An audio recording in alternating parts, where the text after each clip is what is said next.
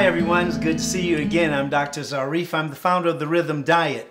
Acorn squash, this is a clue that what we're going to do today is work with this beautiful specimen.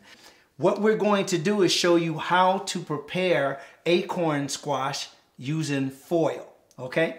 All right, now you get your knife in very good there, nice and snug.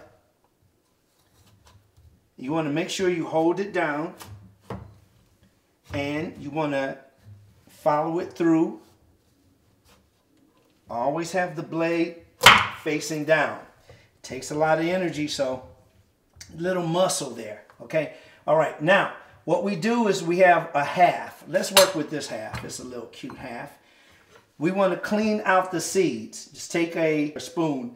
So what we do is we take it out just like that. You remove it, as simple as that. Okay. Now some people use other oils, but I use coconut oil because it can tolerate higher degrees, more heat without it turning or changing into trans fats, which are very unhealthy for us, okay? So what we want to do, after that, what we do, we put it on foil. Now we want to make this a little interesting, right? So what we do here, we take some, you'll need a little, you can have almonds, but I'm using walnuts. Walnuts have omega-3 fatty acids in them. And as far as we know, the walnut is the only nut with omega-3 fatty acids.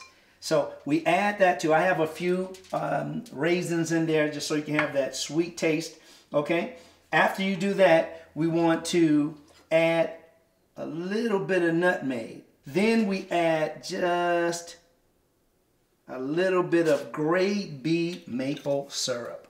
After this, we just wrap it up like that. I always start in an angle here. Good. You place it in that oven. Remember, it's about 400 degrees Fahrenheit.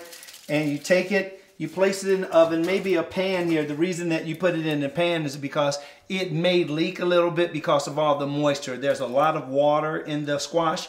So this foil will help to retain that moisture, and it will be cooked actually by the steam or the moisture coming from the squash. After about 45 minutes, you're going to be ready for the dish to come out looking like this. Now that's how you make acorn squash with delicious, delicious filling and in foil.